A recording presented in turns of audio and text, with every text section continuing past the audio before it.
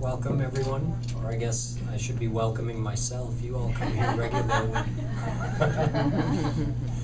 As Laura said, my official name is Swami Nikhilanand, but most people call me Bhaiya, which is probably easier, which means brother in Hindi. And I'm a Hindu monk who has been studying Eastern philosophy and Hinduism in particular for 14 years, not as long as Laura. I've been fortunate enough to spend a lot of time in India and also at our main center, a main ashram or spiritual retreat center in Austin, Texas, which is where I call home now. And I'll be sharing with you today and in the next two sessions as well some things that I have found particularly useful from Eastern philosophy that can be applied directly to your life, your relationships, and to make you feel more successful in the way you're living your life. So today, the topic is going to be the difference between the outer world and the inner world.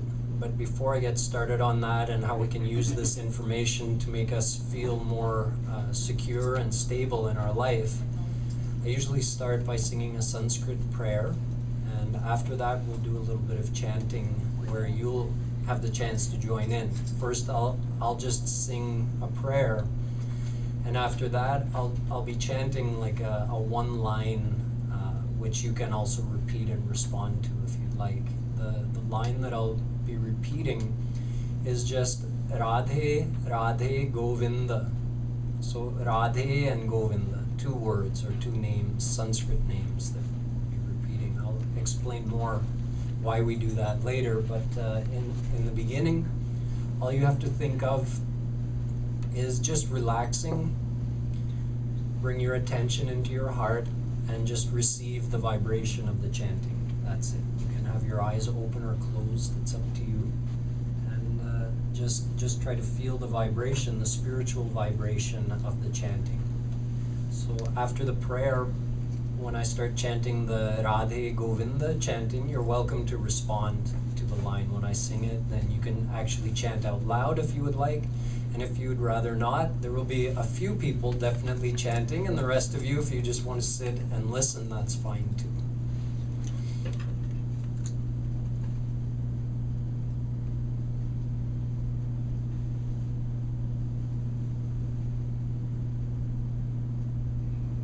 Barha-pīdam natvarvapu karnayo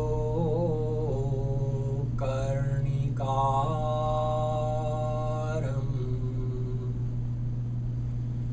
vibhradvasa kanakakapisham Vaijayanti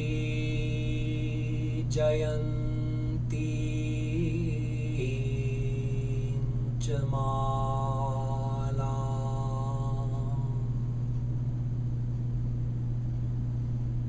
Randhran Venu Radhar Sudhaya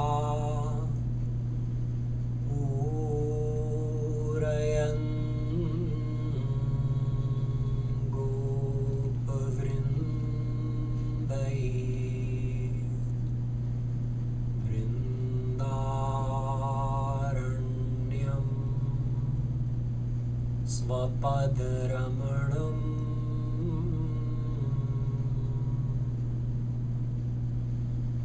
Vaijayanti Chamala Pravishad Geet Kirti Aho Vakiyam Stanakalakutam Jigha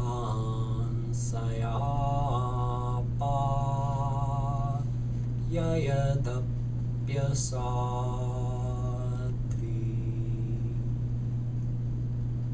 लेभे गतिं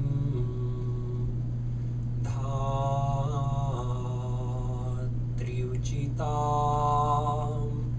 ततोऽन्यं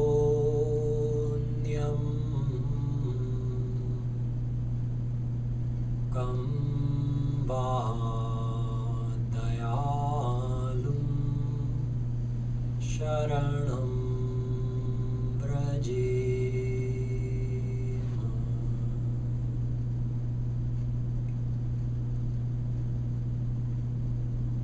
यो ब्रह्माणं विदधाति पूर्वं यो वै वेदांश्च प्रहिणोति तस्मै तत्त्वं देवमात्मबुद्धिप्रकाशम् मुमुक्षुर्वै शरणमहं प्रपद्ये।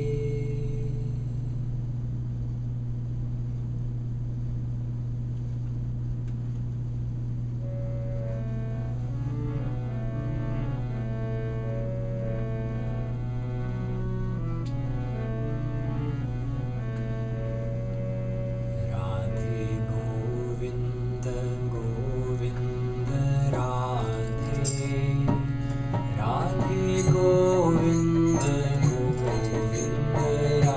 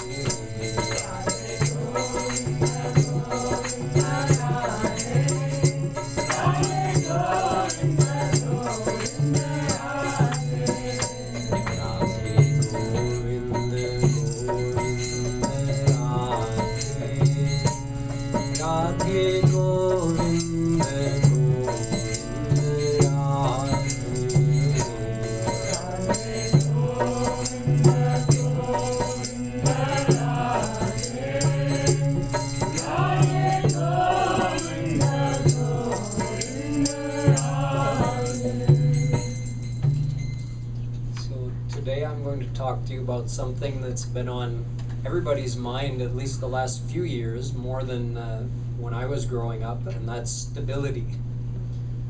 So it's something that we look for, all of us. We hope to find something stable that we can count on, and that whatever we have, we don't want to lose it, so we want security. We want something that's going to last. And if we can get it, we want to guarantee that those things are going to last. But the reality is, I mean, we all know from our own life that how often do we get a guarantee, or never mind a guarantee, how often do we actually get something that does last? So we want one thing and our experience is something else. There's nobody who doesn't want security and stability. Who wouldn't want to hang on to the things that they love? Yet all of us experience that the world is unpredictable, unstable, always changing. Whether it's relationships, none of us can control another person's thinking. We would like to have a guarantee that the people that we love are going to love us back as much as we want them to, and that their thinking won't change, and that they'll keep loving us for the rest of our life. We would love to have a guarantee that our investments are going to give us this amount of money every year without change for as long as we live. We'd love to have a guarantee that no matter what we do at work, our boss won't fire us, or if we own our own business, that we'll be successful. We'd love to have such guarantees, but we know it doesn't work that way. And that disturbs us. It makes us feel anxious. We feel sorrow when we lose things. So it's a problem. It's a problem we may not always acknowledge openly, but it's something we all feel deep inside ourselves. So how to gain some insight into this situation and how it is possible to feel stable even when the world is not stable, we'll turn to Eastern philosophy. Eastern philosophy has a lot of different ways of looking at life. And nowadays, we call it Eastern philosophy, but it's certainly made its way into the West. It's very common, and I'm sure you've all been exposed in one way or another to the teachings of Hinduism or Buddhism or Taoism. You've all done some reading or some studying, and what I'm going to share with you today is probably nothing new for you, but maybe the way that I'm going to frame it will make it something that you can apply easily in your life. So speaking of Eastern philosophies, I named a few main ones: Hindu philosophy, Buddhist philosophy, Taoist philosophy. These are some of the most popular ones that came out of the Orient that are influencing thinking in the West today. And although I studied a little bit of each of those, I went into much more detail with Hindu philosophy. And in fact, Buddhism, you can say, is an outgrowth or a branch of Hindu philosophy. And Taoist philosophy is, from what I've studied, is basically, it dovetails perfectly with Hindu philosophy. So what I'm going to share with you today, you can say, is would be acceptable in any of those philosophies. But it's particularly, the detail I'm going to give you is in particular from a Hindu background. The Hindu scriptures such as the Vedas, the Upanishads, the Bhagavad Gita, the Ramayana, Mahabharata. These may be some of you may have heard of some of these. Certainly the Gita, I think most people have heard of nowadays. So what Hinduism teaches us about the world is that there are, in fact, two worlds: the outer world and the inner world. The outer world is the one we try to control, when in fact we should be trying to control this one.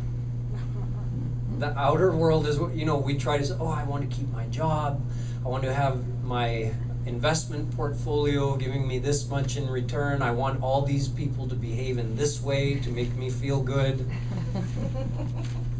If we could, we would control all of that and have it just how we want. But as I was saying, that's not our experience, and there's a reason for that. That is not the nature of that outer world. So we all have an inner world, and we all live in the same outer world. Our inner world is personal. No one knows what we're thinking. God knows, no one else knows. So we have some privacy in our inner world, at least from each other. But the outer world we share. And the outer world is made of an energy called Maya. In the Sanskrit scriptures, the word Maya means the material energy or the cosmic energy. So there's one single energy that evolved into the form of this amazing universe. This outer world is made of Maya. And Mayic energy has certain characteristics which are always there. And one of those characteristics is constant change. Nothing is ever stable.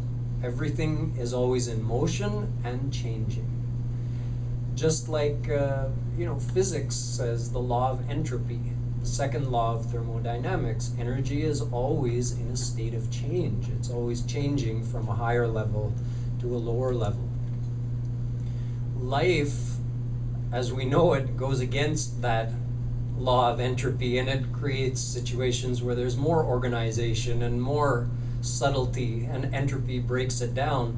But either way, we're in a state of constant change. We know that every cell in our body is replaced every 7 years.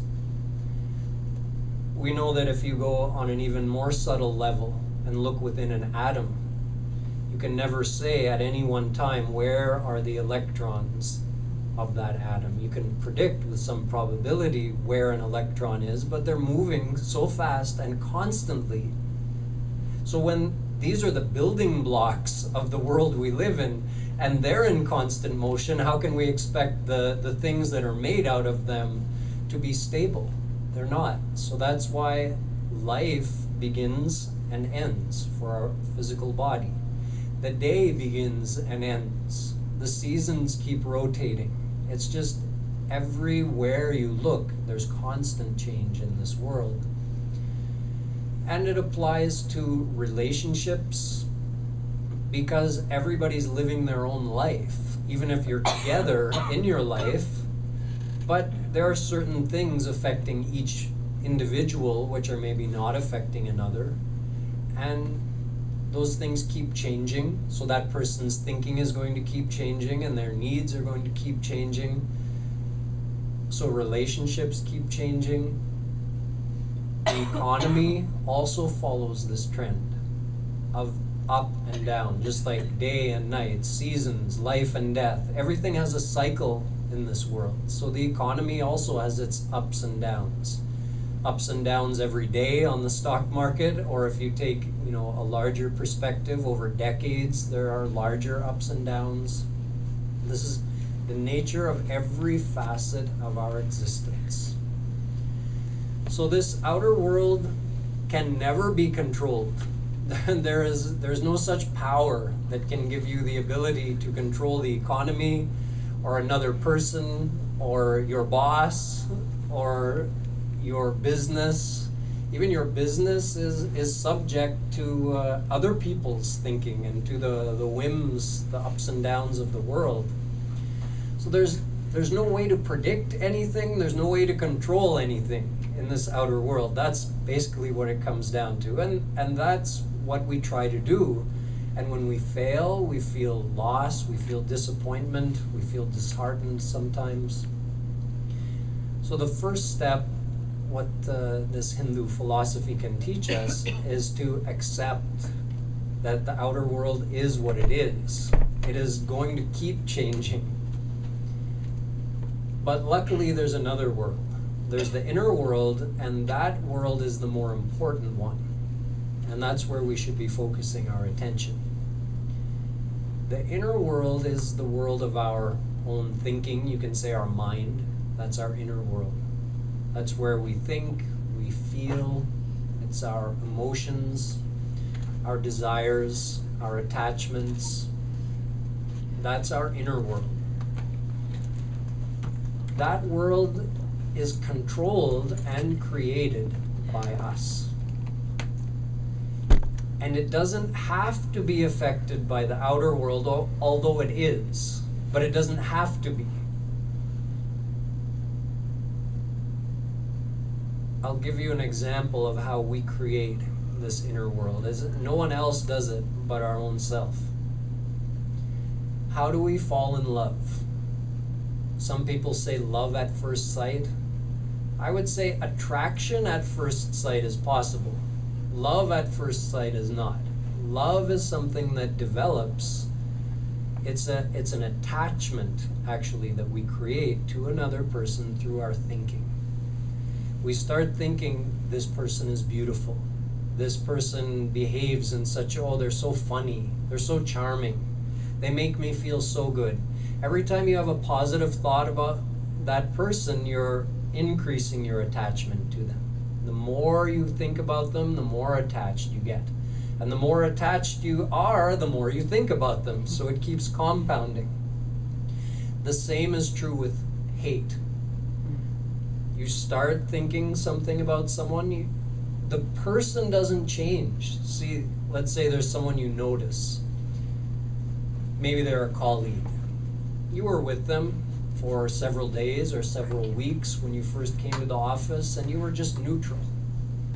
And then you noticed something about them that annoyed you or that you really disliked.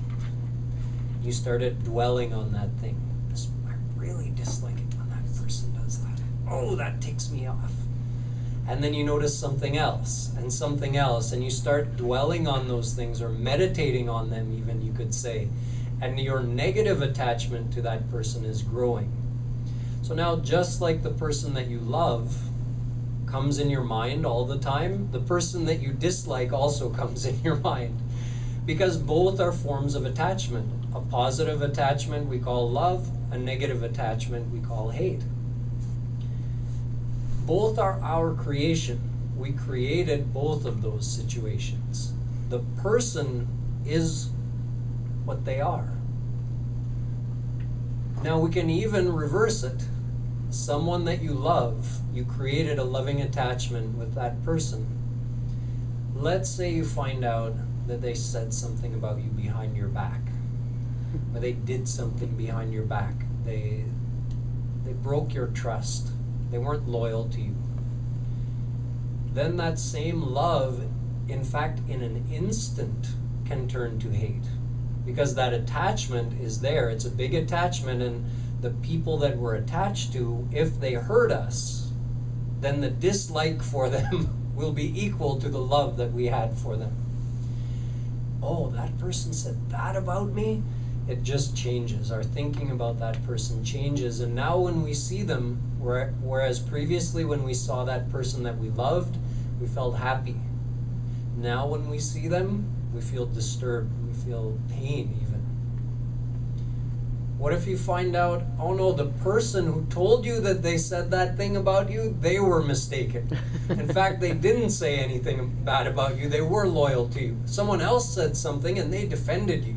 Oh, your thinking again reverses, and the same love returns. The hate is gone. So we see from that this inner world is our creation.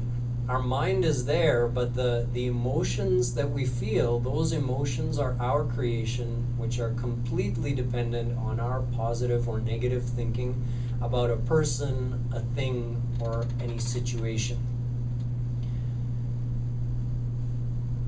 Let's say you had a wedding ring and you were happily married for many years, and something happened, your spouse left you. So while you were happily married, the sight of your wedding ring gave you great happiness, reminded you of your love for your spouse. Now that she or he is gone, if you kept that wedding ring, now when you see it, you feel pain, because someone that you loved is no longer with you. They're gone. Is there happiness or unhappiness in the wedding ring? No. It's all dependent on your thinking. The same ring, let's say it's gold. There's no happiness in the gold. It's just a piece of metal. But what it reminds you of makes you feel happy. And then later, because the situation changed, the very same substance, the very same gold ring makes you feel unhappy.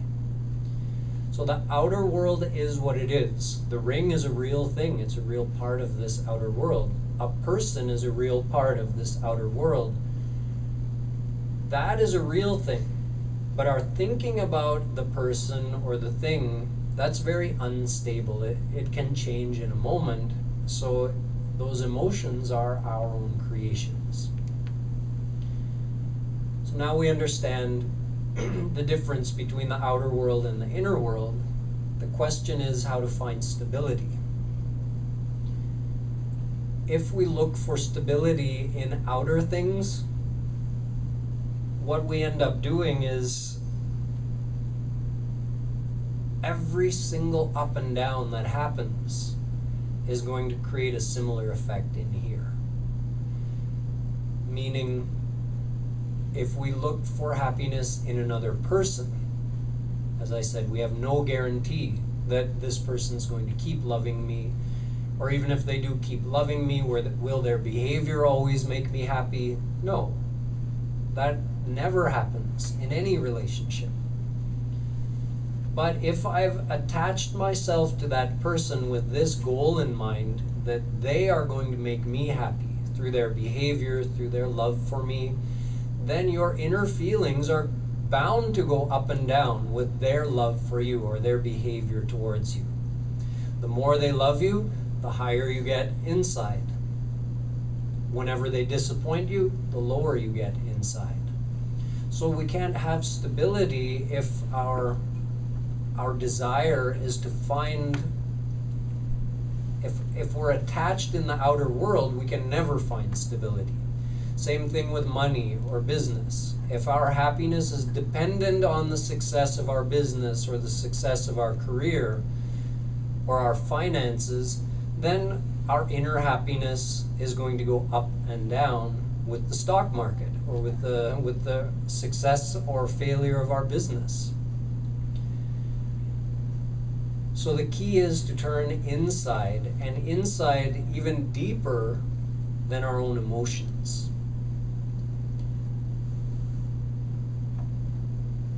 There's a place inside which is so deep it can't be touched by anything that's happening out there. You can think of it kind of like the ocean. There could be a hurricane blowing on the surface of the ocean. So if you're up there on the surface, you're in for a rough ride. But as you come below the surface, it gets calmer and calmer and calmer and calmer. And if you come all the way down to the bottom, it's perfectly calm all the time, no matter what's happening up there. So we have a place inside like that, which is always perfectly calm. It's our deepest self.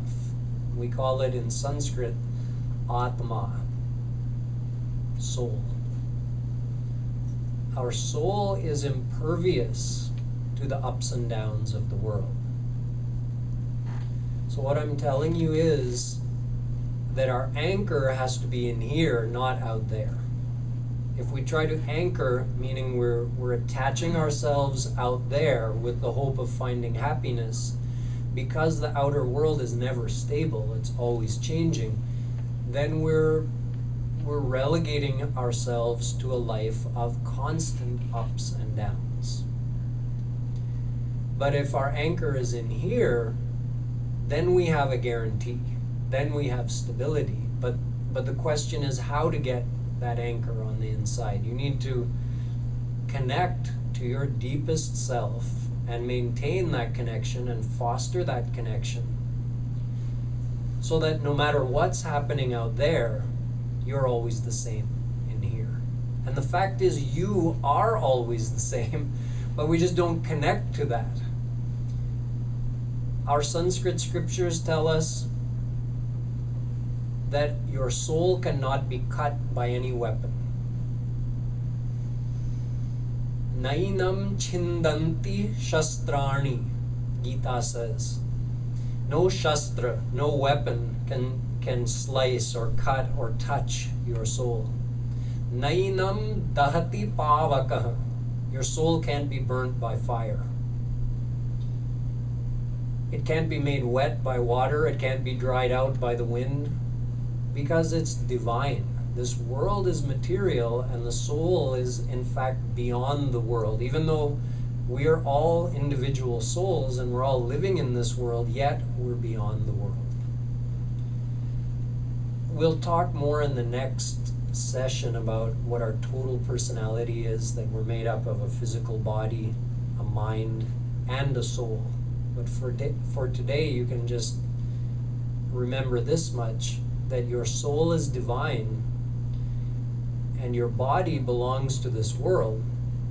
So it's also temporary like the world, but your soul is your true self. So soul cannot be made unhappy by the world, nor can it be made happy by the world. Gita also says, Matra sparshastu kaunteya shitoshna sukha dukkhada samadukha sukham dhiram somritatvaya kalpate. The person who realizes that the world is full of opposites, good and bad, happy and sad, day and night, life and death, beauty and ugliness. The world is full of such opposites which always keep oscillating and alternating. So the one who realizes that doesn't get attached to anything in the outer world, but instead stays anchored here deep inside, and in that way, samadukha sukham dhiram. Dhiram means a wise person. Stays the same in all the situations, whether it's a dukh or sukh. Dukh means suffering, and sukh means pleasure. In either situation, he doesn't get perturbed or agitated on the inside because he's anchored deep inside. So the soul is beyond all the ups and downs of the world. In fact, soul is eternal. Ajamekam lohita shukla krishnam bahvi prajah srijamanam sarupa ajo hyeko jushamano nushete jahatyenam bhukta bhogamajonyah.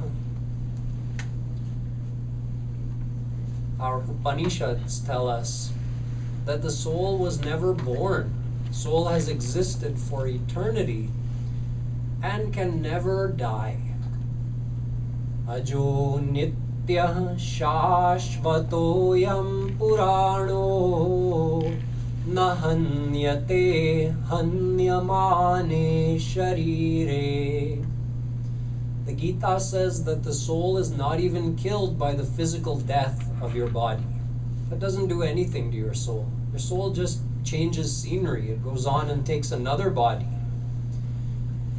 So that's the first step to finding stability, is understanding that we are not this body. This body is a temporary possession, just like the car you drove to get here. You haven't had it for your whole life. It hasn't been since eternity joined with you.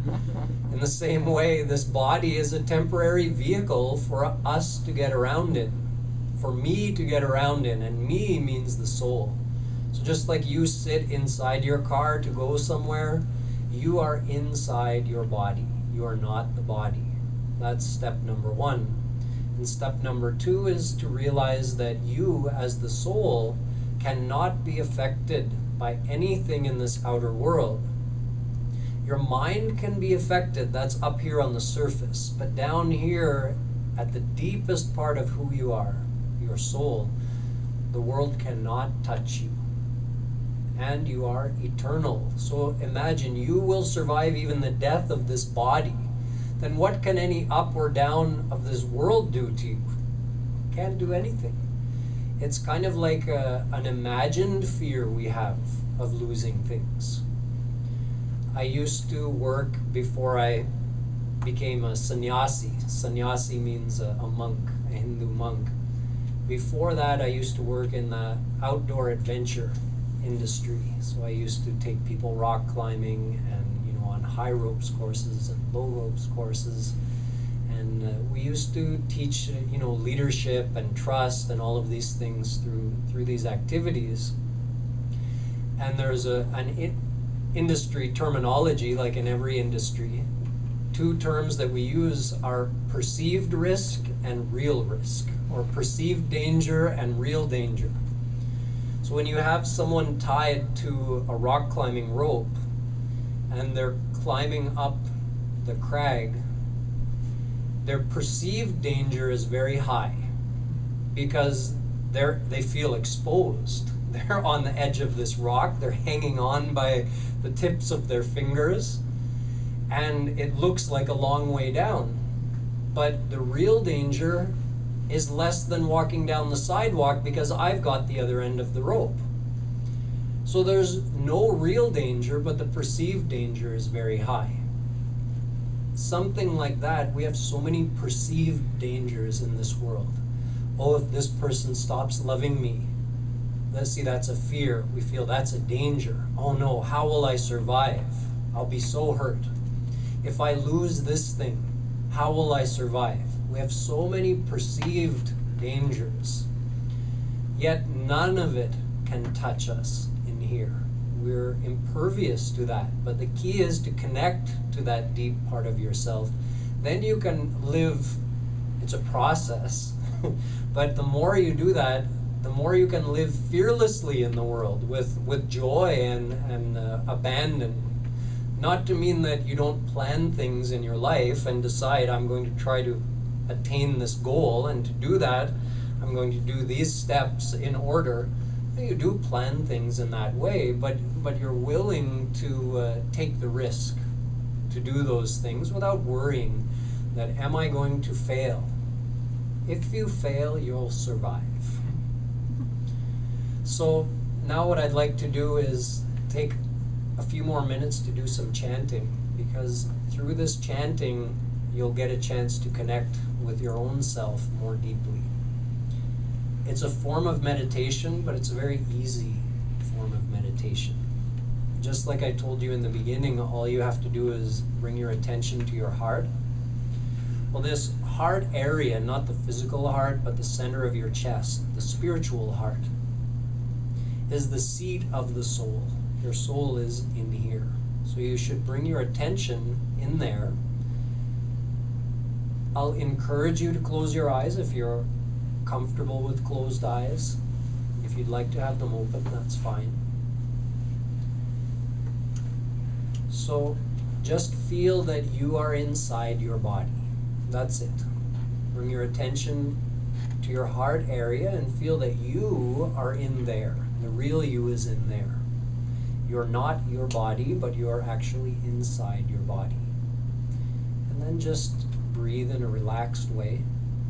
And while maintaining that connection with your inner self, we'll do some chanting just as we did previously.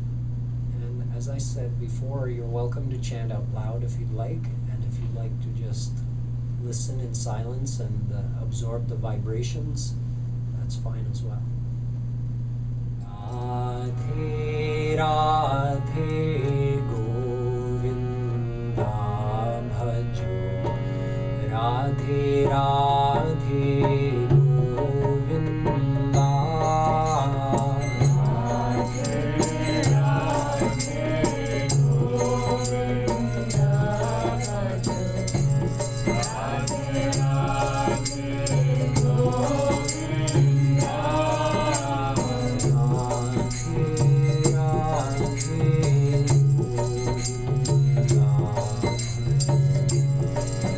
Radhe Radhe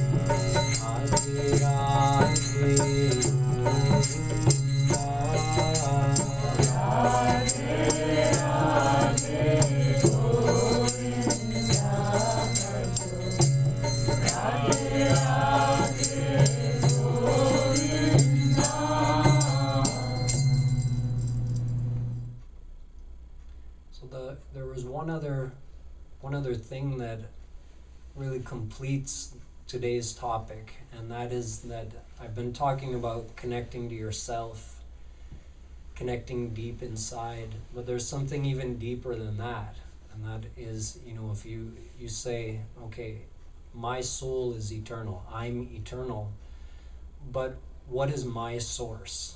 What is giving life to me? What if I could connect to that?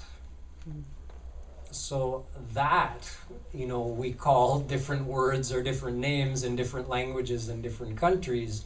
You can call that God. We've been chanting Radha, Govinda. Those are two Sanskrit names of God from India. Different people call the source by different names, but that source, or that divine source, you can even connect to God in that way. However you think of God, however, by whatever name you call God, by whatever form or no form, or whatever God is to you, if you just think that, okay, I'm here, I'm deep inside, but there's a divine benefactor who's giving life to the inside of my soul, and I can connect to him, or I can connect to her. So that adds another level. And if you think as well that Hinduism, as well as many other religions, teach that God is in fact perfect happiness and perfect love. So you can think like a fountain of bliss. The soul itself is spot existent and limited, but God is omnipresent,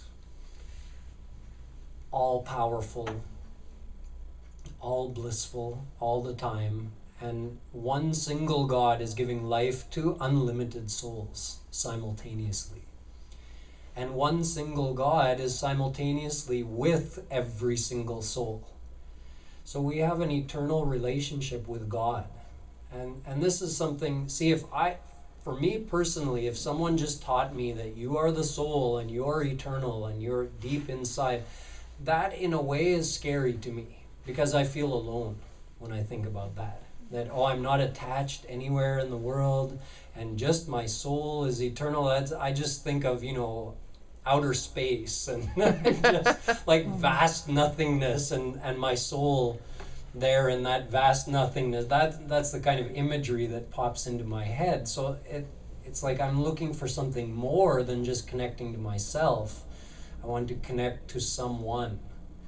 So we have a divine, eternal relationship with God, which is so deep that you couldn't get any deeper. God is within our soul, giving life to our soul. Simultaneously, God is beside us, in front of us, on the other side, behind us, above us, below us. Wherever you can think of God, God is there. So there's no separation. You can never be apart from God. You never have to be lonely. Connecting to that, if it's something that resonates with you, it can be something that gives you, it's really the missing piece. Just connecting to yourself may not be enough. You want to connect to something greater than yourself. And then why not connect to the fountain of eternal bliss? If you really connect to that, that kind of opens up a flow of contentment and blissfulness within yourself. It's there. It's just lying dormant. And when you connect to God in that way, not only your soul within yourself, but also God who's giving life to your soul, then it's like, you can say there's a dam, holding back a huge reservoir of water.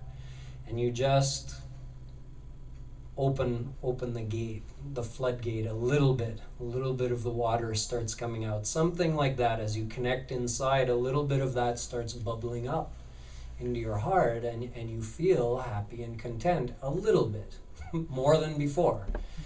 So that's what I was trying to explain that the more you practice that, the more deep that connection becomes, not only with yourself, but with your divine source. Then that contentment starts to pervade your body, your being, and not only when you're meditating, eventually it spills over just into your general consciousness as you're walking and talking and living your life. But that takes time. You have to develop that connection by doing what we've been doing here today. And eventually there's actually an ultimate goal. It's not just about trying to find something that makes us feel happy and content in this life, but actually an ultimate happiness forever.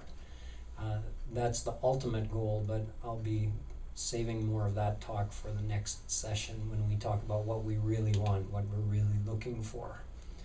So, does anyone else have any final questions before I finish with a couple minutes of chanting? We have just a few minutes left.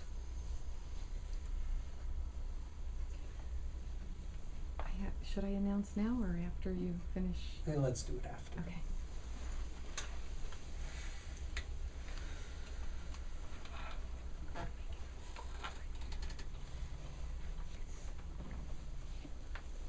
So you can keep in mind next time that I'll surprise you with a chance to ask questions. Maybe you'll think of something during the week and you can write it down and bring your question next time.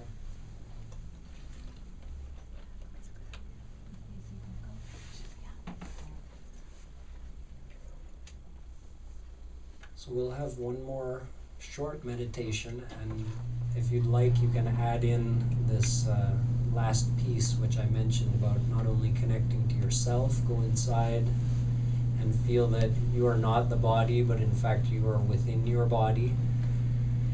And then also feel your connection with God. If you want to feel like a divine friendly presence in front of you or near you, or you just feel that inside you, your soul is there, and next to your soul, God is there, either of those would be fine.